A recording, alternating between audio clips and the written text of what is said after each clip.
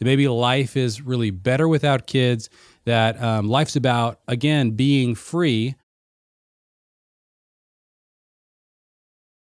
What's up, guys? Welcome to another 5-Minute Fatherhood.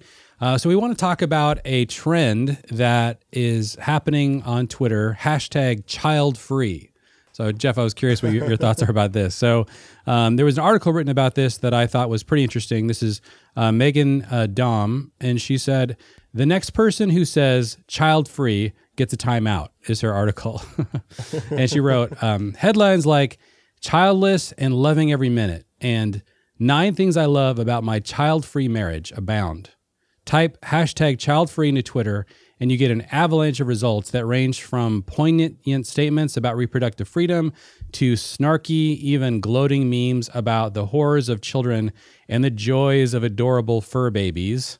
Another term that should be outlawed, but one thing at a time. Now, not only is choosing not to have kids lost its stigma, it's become almost fashionable in the sense that it's cool to be cool with it. And if calling yourself child-free isn't the ultimate example of giving yourself a trophy for something you didn't do, I don't know what is. So this is another one of those like kind of cultural conversations that I find interesting. And I think that, you know, we can look at the culture and see this trend and try to understand the reasons for it.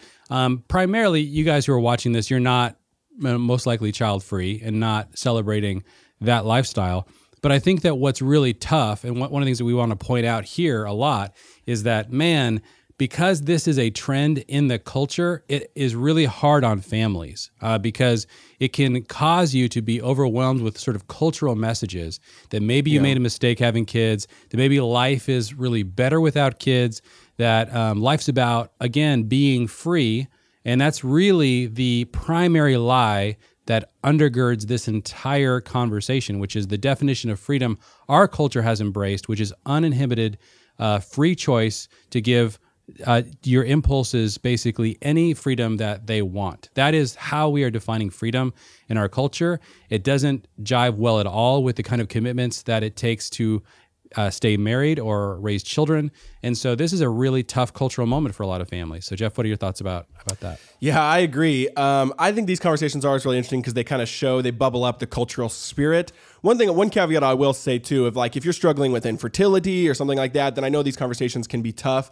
And we're not talking to you. What we're talking to is more that spirit of almost consumeristic marriages and parenting, where you see kids as just this life suck on you that you don't want, that you think is just an added burden. And that's where I think we need a heavier indictment. But that's who we're talking to, not the folks over here. We are with you and in your corner. But to those in this more paradigm, yeah, I think what's interesting though is most people or almost everyone is built to parent. We just do it with our work or we do it with our dog, right? So it's only all we're doing is transferring kind of, I think, the natural parts of how the stages we're supposed to hit in life. And again, that's generalizing at some level, but I just think, like you said, we see so many people, like millennials are the classic example of getting a dog as their baby, right? Or work gets treated as the child. And so what's interesting is you don't want to have a child because you don't want it to suck the life out of you, but yet work actually does that 10 times worse, right? Especially if you're in more of the spirit of actually idolatrous work, not honoring work for what it is in its goodness. And so I would say, man, just see that children are a blessing. You can't open up the scriptures and be saturated in the scriptures and not see that children are a gift. And they're not just a gift to you, but they're a gift for you in the sense of children and becoming a parent shapes you so radically. And I think I would love to see more in society understand that it is a gift of sanctification in the same way that getting married is. And that those is not for everyone, but for those who do choose that path, to honor it as a gift, to see it as a gift, and to welcome it actually as a gift, rather than what you said. We're so far on the end of the spectrum that once you start actually considering it not just something to not do, but actually consider it fashionable, then I think we really, really, really need to reconsider our cultural values.